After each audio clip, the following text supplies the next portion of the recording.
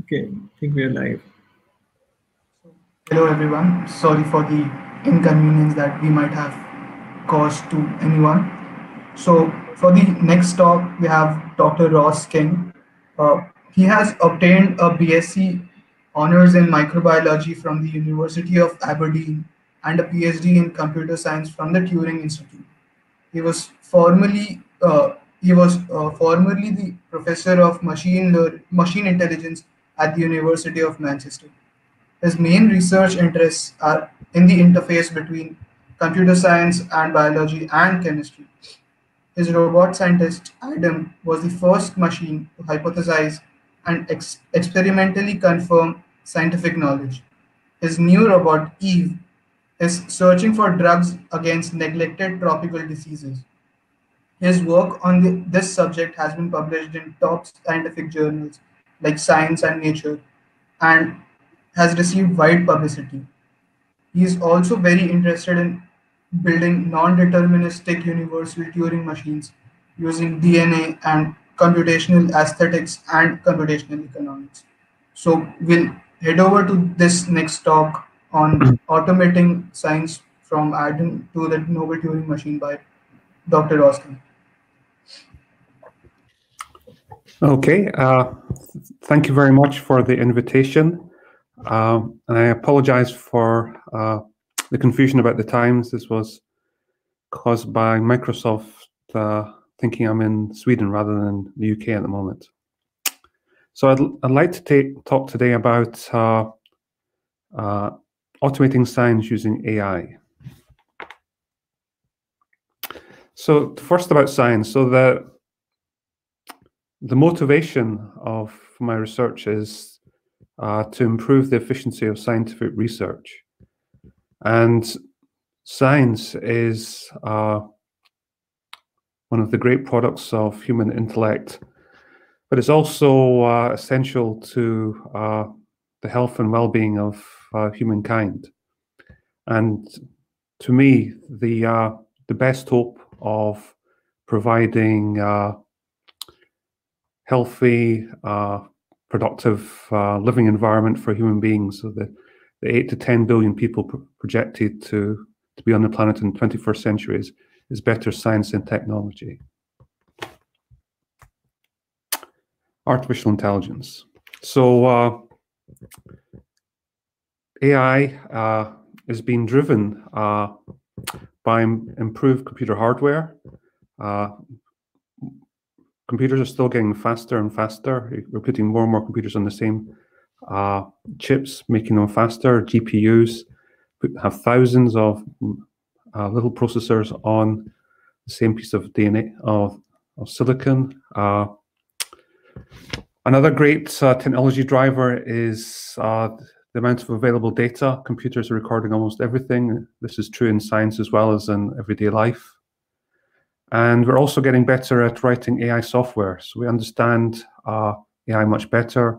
We have new machine learning methods, deep learning, etc. So these three great technology drivers are pushing forward the advances in AI, and especially in machine learning. I'm old enough to have been through a previous hype cycle of AI back in the late 80s, early 90s, but I think this one is different from previous ones. And what I think is mostly different about it is that AI is especially machine learning, is the core technology of the biggest companies on the planet, the Google, Facebook, Amazon, and their Chinese rivals.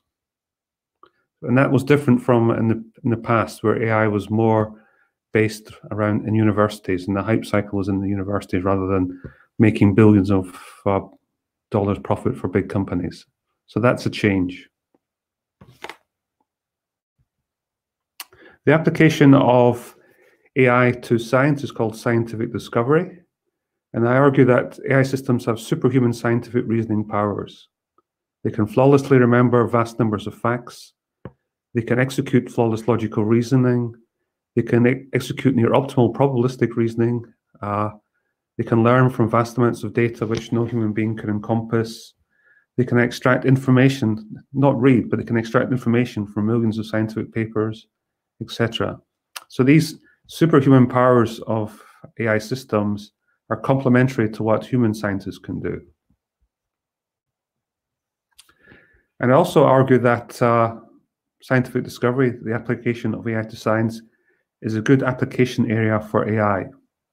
Scientific problems are abstract, like games of chess and Go, where AI systems are far superior to human beings now. So the abstract nature of the problems suits AI systems. And scientific problems are also restricted in scope. To be a great scientist, you don't need to know about vegetables, you don't need to know about kings, you just need to know about that area of science. And for AI systems, they don't need to know about politics or anything else, they just need to know about science. And that really helps to develop AI systems. So there's restriction in scope. Another great advantage is that nature is honest. By this I mean that when a computer or a human being does a scientific experiment, we're fairly confident that the external world is not trying to mislead the scientist. We may misunderstand the meaning of the experiment, but we're fairly confident that the external world is not trying to be malicious. And that's quite different from other applications of AI, for instance, in the business world, where many of the agents are malicious. And I'd also say that it's one of the great tragedies of our time in that many of the smartest people on the planet are spending their life working on AI to develop better advertising or more addictive content for social media. And I think it's a great tragedy. The world is faced with many problems. We have coronavirus, we have food shortages, we have horrible diseases, we have poverty. And what are people doing? They are developing better advertising. This is a tragedy. So I think the study of science is a worthy object of our time. When I look back on my career, I want to look back on that I've done something useful in my life, not made a lot of money developing advertising or weapons or something. And the generation of scientific knowledge is a public good, at least if that knowledge is in the public domain.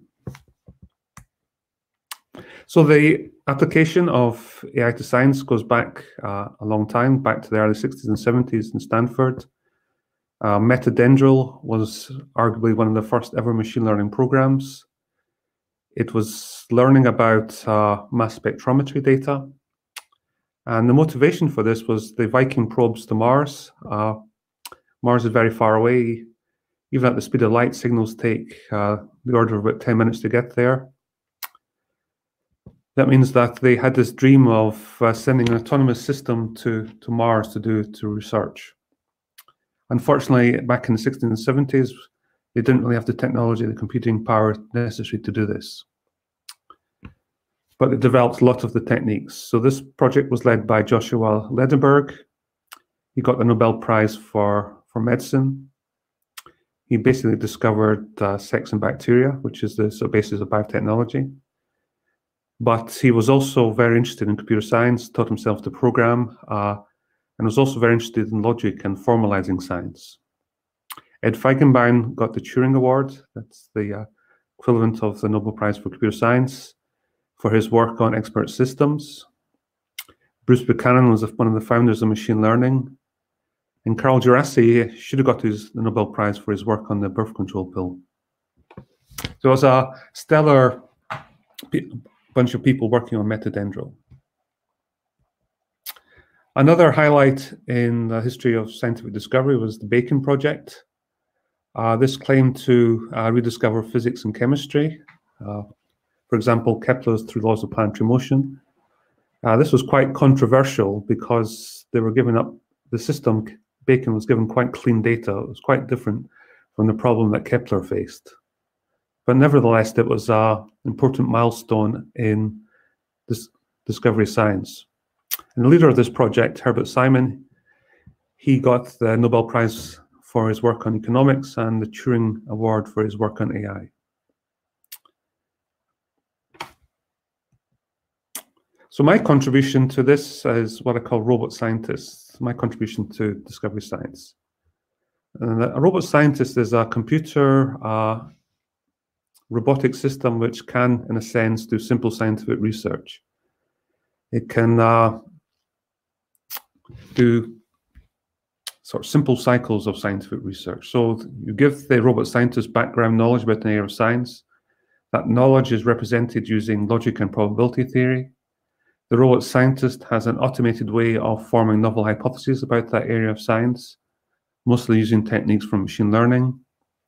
The robot scientist can then automatically decide on efficient experiments to test these hypotheses. By efficient, I mean that they're the most efficient in terms of time and money, these limiting resources. The robot scientist can then program a laboratory robot to actually execute the experiments. The robot can execute them, and then the robot scientist can look at the results of the experiment and then make the hypotheses more or less probable based on the results of the experiment, and then repeat the cycle. It can do this until there's only one theory which is consistent with the background knowledge and its experimental results, or it runs out of some resource. So that's the basic idea. You want to build a physical artifact which can, in a sense, do simple scientific research. And what's the motivation for this? One motivation is philosophical. I'm very interested in what is science, and the idea is that if you can build a machine, an artifact which does scientific research, then in some sense you understand what science is. It's an operational approach to the philosophy of science. To understand something, try to build an artifact which does it. And that's similar to the motivation of AI, where you try to understand intelligence by building physical artifacts which are intelligent. This is the great physicist Richard Feynman's blackboard at the time of his death. And you can read there what it says is, "What I cannot create, I do not understand." So it's a similar operational approach to understanding. Try to create something, and then if you can do, then you understand it. The other motivation for robot scientists is technological, to make science more productive. Robot scientists can work cheaper, faster, more accurately, and longer than human beings. They can work 24/7, and they can also be more easily multiplied. To grow a new human being, scientist, takes about 20 years, whereas once we have working robot scientists, we can make many of them quickly. And another important motivation for robot scientists is the quality of the science. When a robot scientist executes and runs and makes conclusions about experiments, everything is semantically clear. And that's quite different from when a human being does it. The robot scientist records everything in semantic detail and clarity. This makes repeating and replicating the experiments much easier than in traditional science. I've been working on this for 20 years with my colleagues. In the initial robot scientist project, we showed that the different steps in the cycle of science could be executed, but we had very simple robotics, and we only could demonstrate the rediscovery of known science. In the Adam project, which I'll discuss in a bit of detail, we showed that you could fully automate the whole cycle of science using robotics and AI, and we discovered some novel science, what Adam did. Using Eve, we've applied the same idea to a more important application area, that of tropical diseases. And we're also using Eve now for systems biology. So Adam, some pictures of Adam. The application area for Adam was what's called functional genomics in the yeast Saccharomyces cerevisiae. So this is the organism which is used to make bread and wine and beer and whiskey. But in biology and medicine, it's used as a model for human cells. So yeast is what's known as a eukaryotic organism, and human beings are also eukaryotes, as are plants. But it's much easier to grow and experiment with yeast than it is for human cells. And it's a much simpler organism and easier to grow. So back in 1998, yeast was sequenced for the first time, the first eukaryotic sequence organism. It's got roughly 6,000 genes compared to the 25,000 in human beings. But still to this day, roughly 15% of the genes, we don't know their function. So Adam was designed to try to automatically discover the functions of genes in yeast. And the tools it used for that are what are called deleted knockout strains. So these are yeast strains which have had genes knocked out.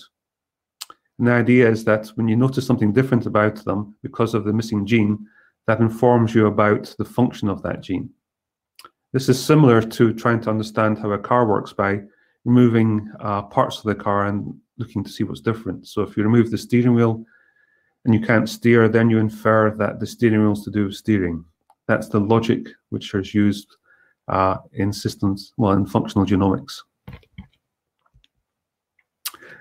To have a computer AI system automatically do science, you need to formalize everything. We use logic programming to represent the background knowledge. In particular, metabolism. Metabolism is how a yeast turns its food, which is basically just sugars and minerals, into more yeast. And so we model metabolism as a directly labeled hypergraph. I'll explain a little bit about that later. We used abduction to infer new hypotheses. We used active learning to decide efficient experiments. And we used other types of machine learning to decide on the meaning of experimental results. Okay, and I'll go in a bit more detail about this, so the background knowledge. So one of the arts of doing science is to build models of the physical world, the biological world. So we need to make a model of yeast metabolism which is accurate enough about the real system to be able to accurately predict the result of experiments, but also simple enough to actually reason with. So we built this logical cell model using logic programming. So we're using logic as a programming language, in particular Prolog. And essentially we model metabolism as a labeled hypergraph, with the metabolites as nodes and enzymes as arcs.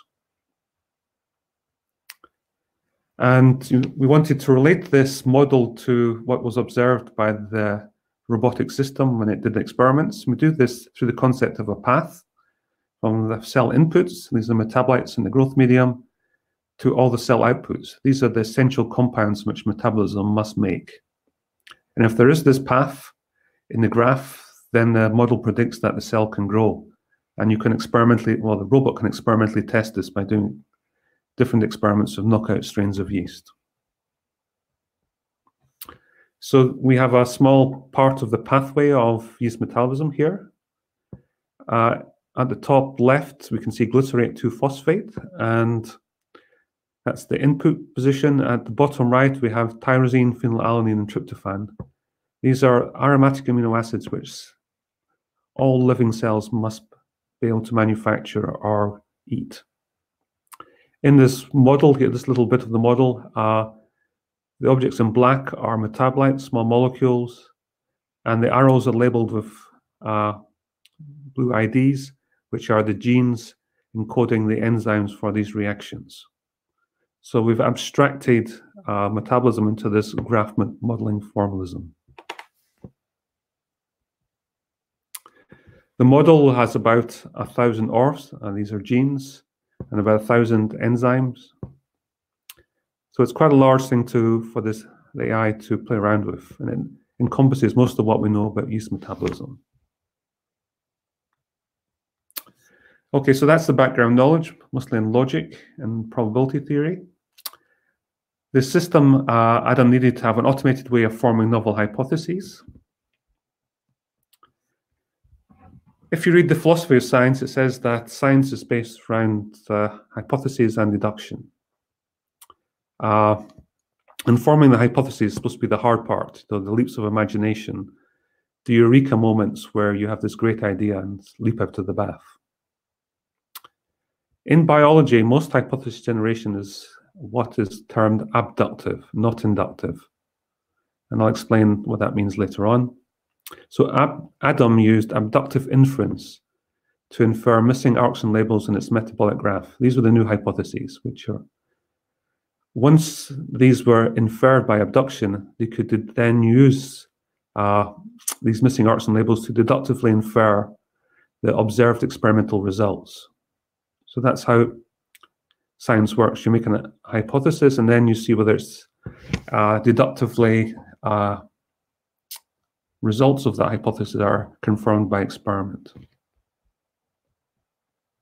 So here's what I mean by deduction, abduction, and induction. So here's an example of deduction. You have a rule, all swans are white. You have a fact that Daffy is a swan. Therefore, you can infer deductively that Daffy is white. And the beautiful thing about deduction is that if the rule and the fact are true, then you can only infer new truths using deduction. Deduction is the basis of mathematics. You have a set of axioms and rules of inference, and you deduce new theorems. It's also the basis of computer science. When a computer executes, it's essentially just doing deduction. That's what Turing, how that Turing came to the idea of a computer, was through deduction. Unfortunately, deduction is insufficient to do science, to develop new ideas. You need some other way of forming new ideas. Deduction just tells you the consequences of what you already know. So one approach to forming new ideas is abduction. So you have an example here of abduction. You have rule, all swans are white. You have a fact that Daffy is white. Then you can infer abductively that Daffy is a swan. And the thing to note here is that that isn't necessarily the case. But it's one possible hypothesis which you could test by catching Daffy.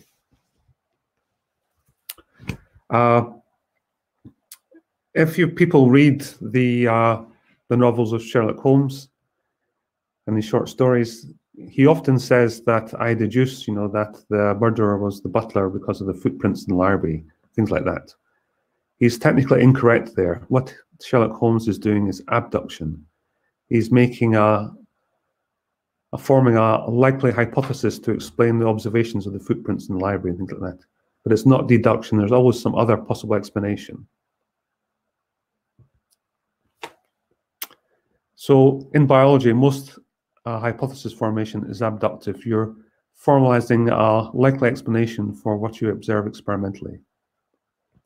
And of course, Daffy is a duck. The other way of forming new ideas, new hypotheses, is through induction.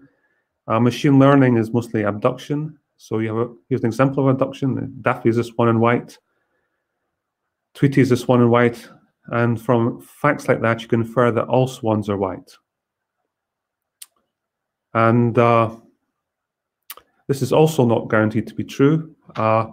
Even though this example that all swans are white goes back to Aristotle 2,400 years ago, and it was taught in European universities for 1,000 years, swans are not all white. When people first reached Australia, they found black swans. So that is when you have machine learning systems, the generalizations of machine learning are not necessarily guaranteed to be correct. You have to have some sort of probabilistic argument justifying them.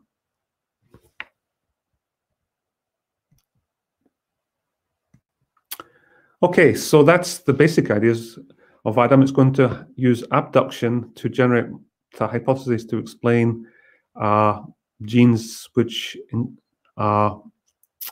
catalyze reactions in the metabolism of yeast. For instance, here we have a missing enzyme between charismate and prephenate. Which of the 6,000 genes encodes that enzyme? That's the type of experimental problem which was faced by Adam. So given hypotheses, Adam had an automated way of forming efficient experiments to decide between them. For instance, we have two hypotheses here about the gene encoding this enzyme from charismate to prephinate.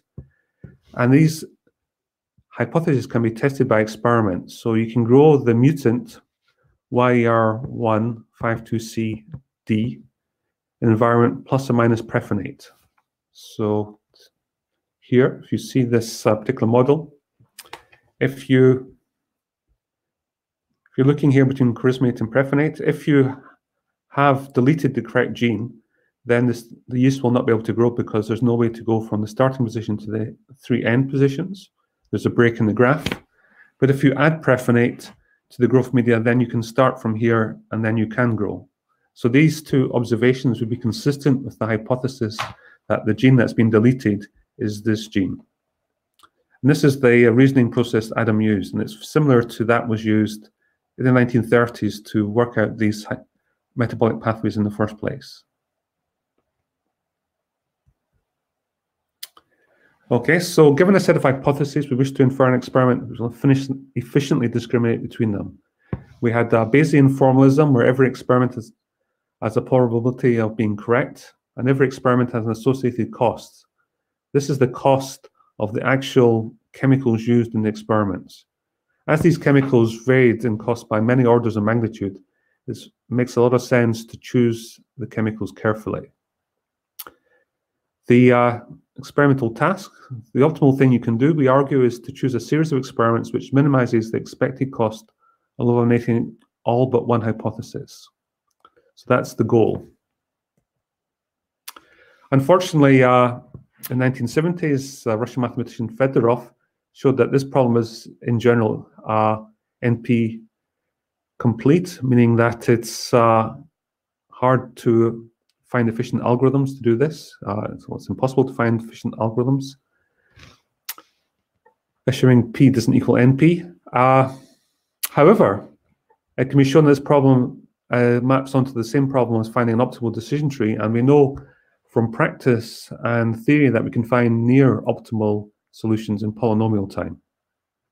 So it's shown that the strategy used by Adam outperforms that of all but the best of human beings on test problems. So the next part of the cycle is to have a robot to execute the experiments. Here's a diagram of Adam, which it was about 5 meters by 4 meters by 3 meters.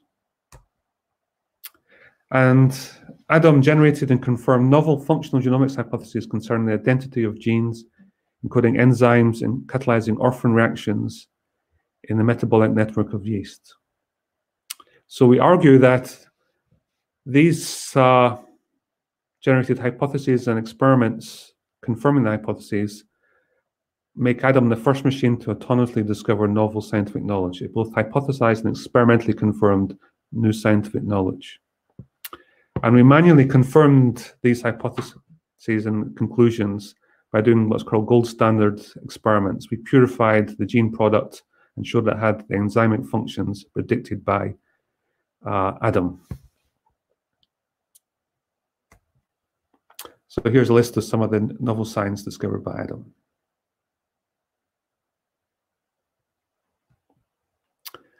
Okay, formalizing science. So the goal of science is to increase our knowledge of the natural world through the performance of experiments. I argue that this knowledge should be expressed in formal logical languages, not in natural languages, not in English or French or Mandarin or any other language. It should be in a formal logical language because only formal logical languages have the semantic clarity necessary to for the free exchange of scientific knowledge. And human languages are designed for human beings to persuade human beings to do things, to make them fall in love with you, to write poetry. They're not designed for semantic clarity, which is necessary for science. Logic is designed for that, and it's a much better way of describing science, I would argue. This idea is not a new one. It goes back to the 17th century and the origin of the scientific method. But it's becoming increasingly important now when computers are sharing more and more of the burden of doing science. They understand logic much better. Well, logic suits them and it makes things clear, which is what's necessary for the free exchange of knowledge with humans and computers. So robot scientists are an excellent testbed to develop methodologies for formalizing science. It's possible to completely capture and curate all the aspects of the scientific process, the formation of hypotheses, the formation of the experiments to test them, the reason that conclusions are reached from the experimental observations, etc. We've developed an ontology to enable the formalization of the experimental results of ADAM and free exchange of data. So we wanted to make it clear that ADAM, there was no sort of hand waving. Everything that ADAM did was automated. So we formalized this experimental work. This involved 10,000 different research units in a nested tree-like structure. So what they do is they logically connect the 6.6 million observations to ADAM's hypotheses, experimental goals, results, etc. So ADAM was reasoning about things like genes and proteins and enzymes, but it didn't actually observe them. All it observed was optical density measurements. And this is quite similar to a lot of science. You know, the astronomers talk about black holes and supernova and things, but all they actually physically observe are like photons, mostly. So he has a long logical argument from the actual observations to its experimental results and conclusions. Here's a small part of that 10,000 node tree. Each node in the tree is essentially a small hypothesis. Here's a traversal down that tree. We're going to traverse up the tree. Every word underlined is from the ontology. Ontology is a logical formalization of an area of inquiry. So it says here, this observation 1 is a part of replicate 1, which was a part of experiment 1, which is part of a trial, which was part of a cycle, which was part of a study, which was part of an investigation, etc. So all this was formalized, that the meaning of an observation, the replicates, and this put the skeleton onto the argument of Adam's research. Here's a little bit more of it. So every one of these 10,000 nodes was logically described. Here's in data log and OWL, which is another logical language. These describe the particular hypotheses and the evidence supporting them. Okay, our second robot scientist was called Eve. It's a much better looking and far better designed robot than Adam was. And its application area was in early stage drug design, in particular for neglected tropical diseases like malaria, schistosomiasis, leishmania, Chagas. So for malaria, you know, hundreds of millions of people a year get malaria. About 1 million people die. Schistosomiasis infects 250,000 people. Maybe 100,000 people die. Leishmania infects hundreds of thousands of people. Maybe 50,000 people die. 50,000 people die from Chagas disease a year. These are all horrible diseases. But they're neglected by the pharmaceutical industry because the people that get these diseases are generally too poor to pay what the pharmaceutical companies think that they should pay. So they think there's no profit to be made, which is unfortunate and outrageous, I think, in this 21st century. So one motivation for doing that is to help the world. These diseases are actually easier to treat than many of the things which the pharmaceutical industry focuses on, like diabetes and cancer, because we actually understand how to treat these diseases. All you have to do is kill the parasite, and the parasite is normally highly diverged from human beings. So the malaria parasite diverged probably about a billion and a half years ago. So it's very different from a human being. So it's easy to find something different about it. And we understand clearly what's going wrong. Whereas for diabetes type 2, it's what's wrong is something to do with metabolism of sugars, but how you intervene with a single drug is very unclear. And with cancer, that cancer diverged from you only a few years ago at most. So it's hard to find something different about it and kill it.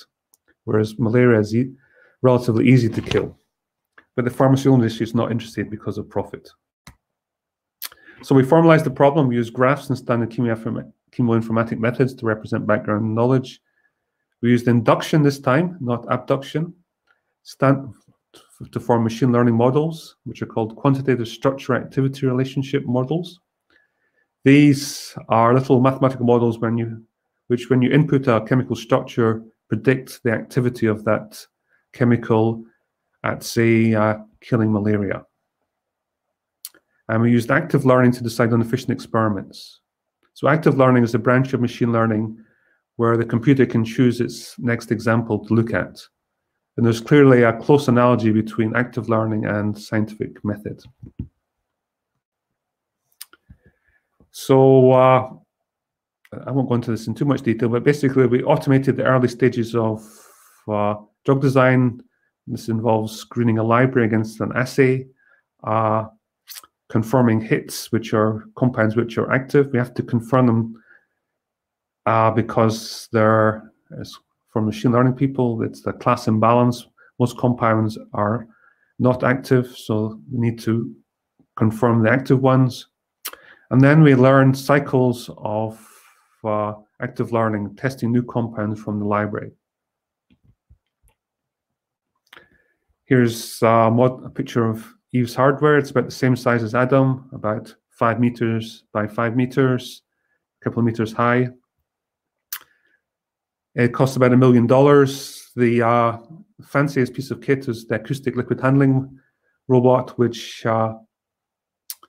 uses sound to ping little micro 2.5 nanoliter droplets with the drug in it. And this is the most efficient and cheap way of moving small amounts of liquid around, also the most accurate way. Okay, see if we can actually show Eve running. So these robot arms are similar to the ones used in car factories. They don't have sensors very much. They're just very precise in their movement. They're picking up what are called micro titer plates. They have 384 little experimental, little vessels to do experiments on the plates. They're about the size of a hand, each one of these micro titer plates.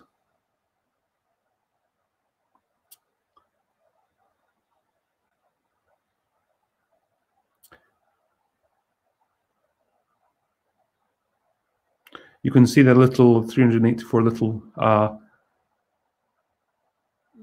wells which can do experiments in. So we're going to, Eve's going to ping chemicals which is decided to experiment with into these wells. And it's going to do that by turning it upside down, and the little droplets will stick to it through surface tension. So this is the micro titer plate with the different chemicals. So it's just selected a subset of these to test its little machine learning model. Now it's using sound to ping the droplets onto the black plate, which you saw.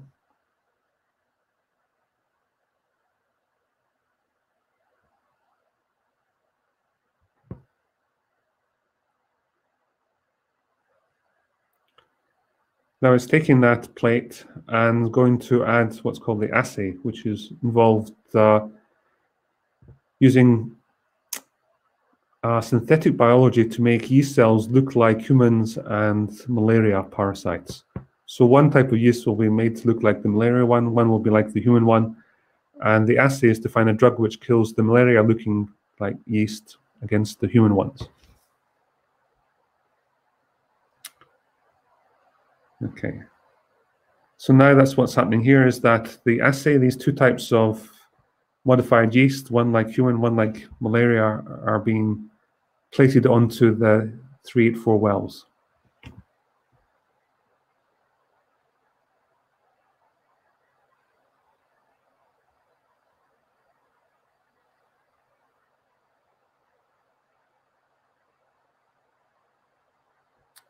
Okay, time is short.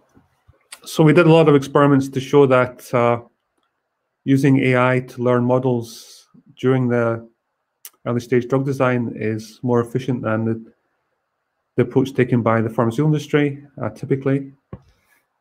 This idea of using AI in screening has now been taken up by large pharmaceutical companies.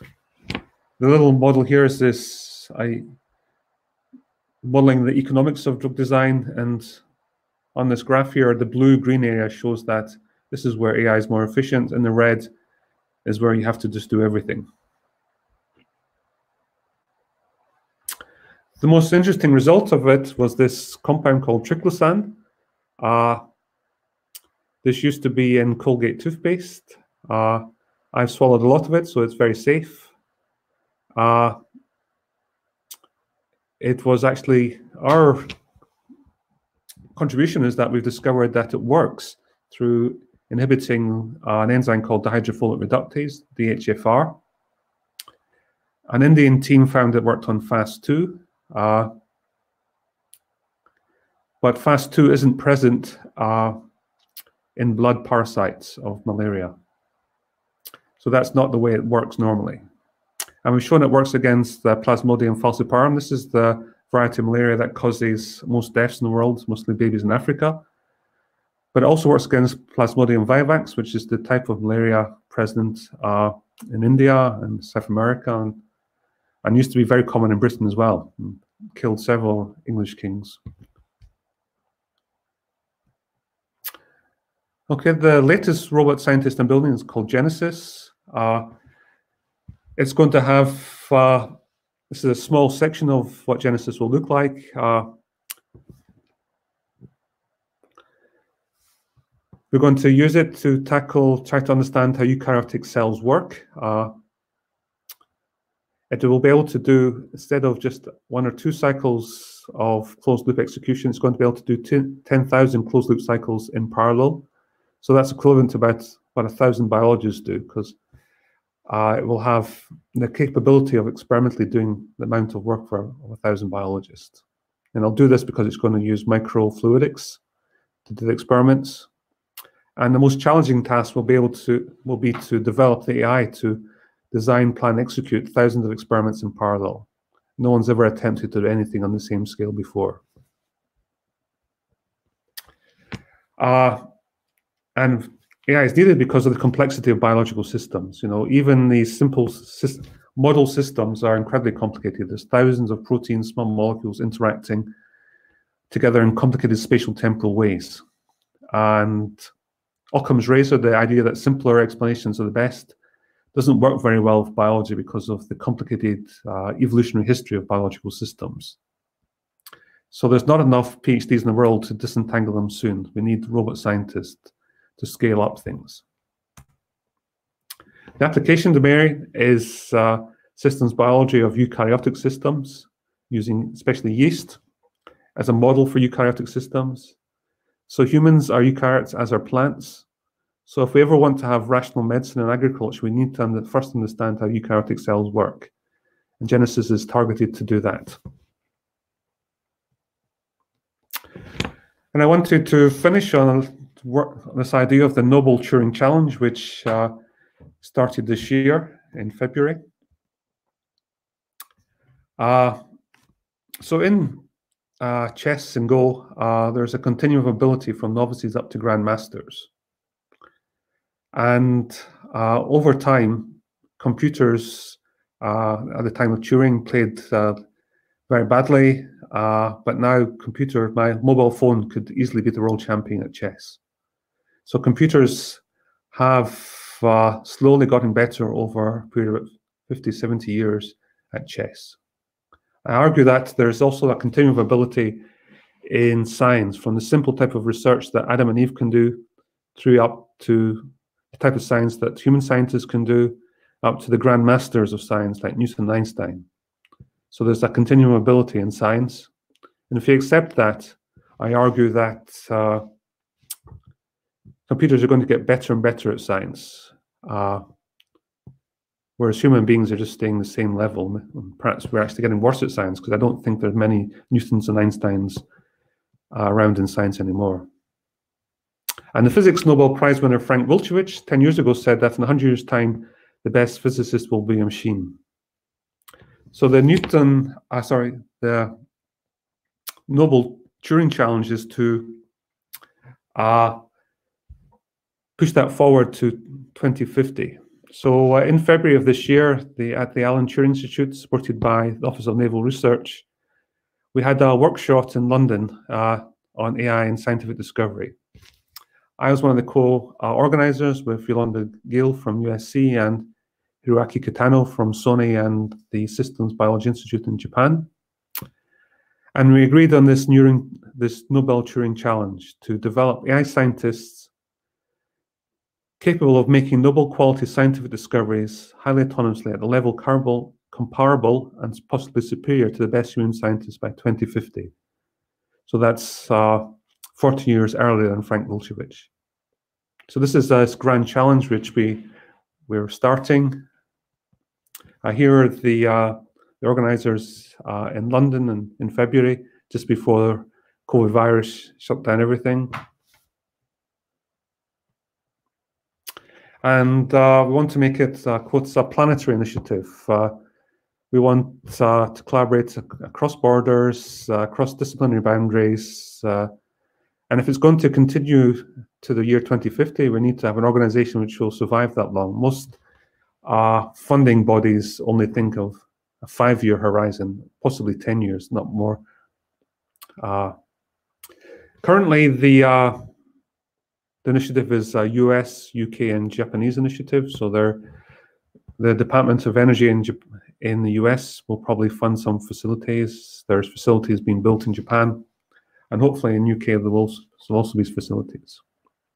And particularly, I'm interested in dedicated wet lab facilities where AI scientists can develop software to run an automated lab experiments without the need to know how to run a wet lab. So this would be particular facilities designed so that AI scientists can develop new techniques for science and try them out on real scientific experiments and real robots without having to have the large capital costs involved in doing that themselves. And I hope that India will take part in this challenge. I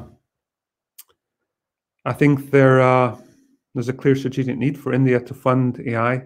I think that's obvious. It's essential for the future of India. It's future in science, in medicine, in technology, and in defense. And it surprises me as an outsider that the priorities of AI, of science in India, it's amazing to me that you're going to spend $200 million on a neutrino observatory, equally large amounts of money, of maybe larger amounts, digging tunnels for gravity detectors in India. That money, I think, would be far better spent on developing AI in science, I think. And it would be fantastic, actually, if we could have an international collaborative center in Goa to do AI in science. Goa is a beautiful place that you could attract foreign scientists to Goa, whereas in other parts of India, it's like Delhi, is not nearly so attractive to foreigners. Okay, to conclude, I have this vision of collaboration between human and robot scientists, that working together, humans and robots will produce better science than either can alone. And even though they are, I think it was in 1998 that Kasparov got beaten by a computer for the first time. The world champion was beaten by a computer. That was over 20 years ago. But still to this day, computers plus humans are better at chess than humans alone. So humans and robot scientists are better at science than humans alone or robots alone. I believe that scientific knowledge should be primarily expressed in logic with associated probabilities. and publish using the semantic web. The existing publication method in science is broken.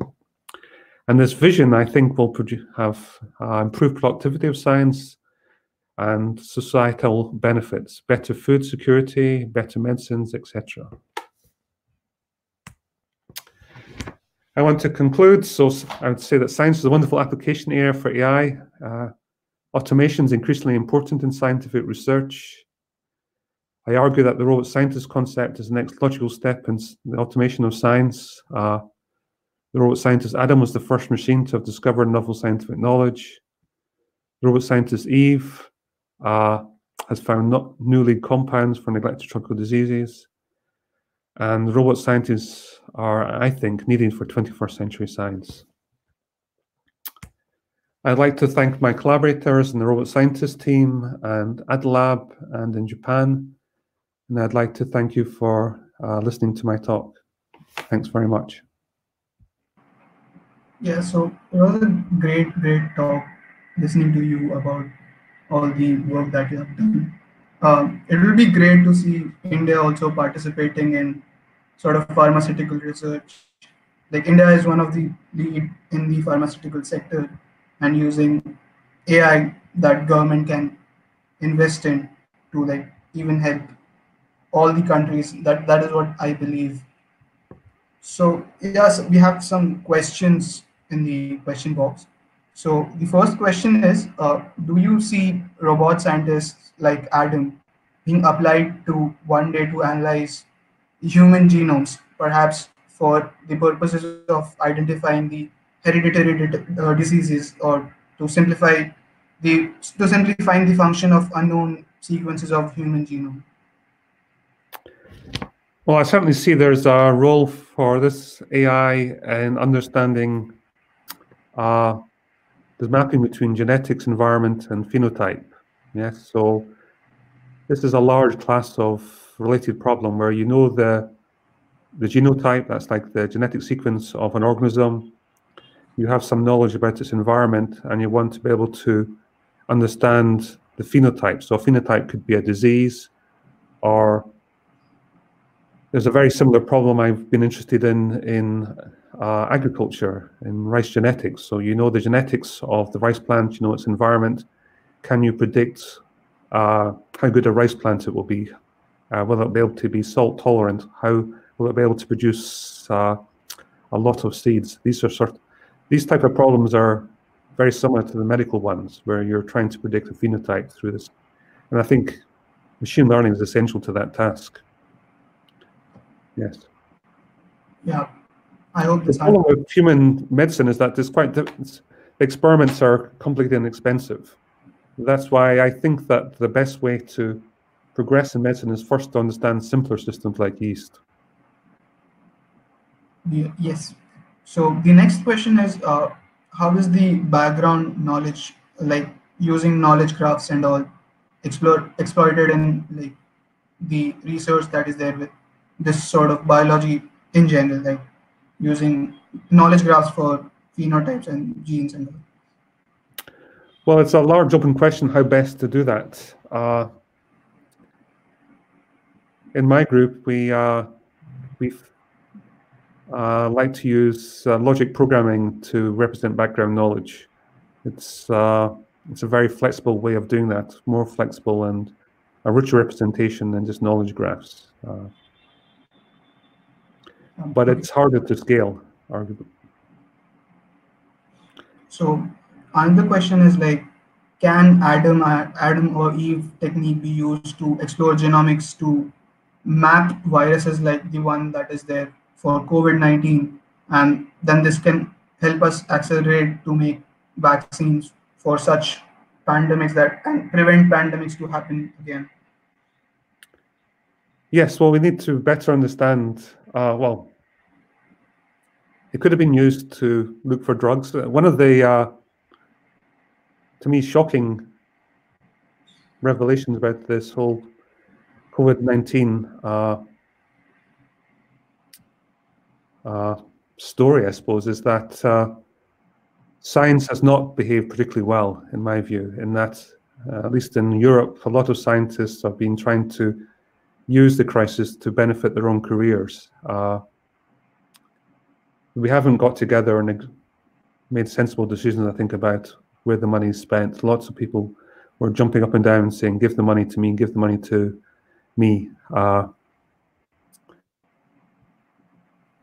have in the past campaigned in Britain to have factories waiting to produce vaccines in case of pandemics, but the governments didn't see that as a high priority in the past. I was especially worried about influenza pandemic because we actually know how to make influenza vaccines quite quickly if we needed to. But most vaccine production for influenza is to this day made using chicken eggs. So that's why it takes 6 months to make enough vaccine for a year in Britain, because they need all these live chicken eggs. It's like something out of the 19th century. So we don't have, even for influenza, where we could make a vaccine quite quickly because we know what to do. Even there, we don't have the facilities to make enough vaccine in an emergency. So there's many things which could be done using laboratory automation.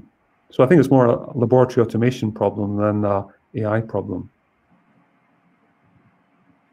Okay, so we are running short on time, so I'll ask like 1 or 2 questions more.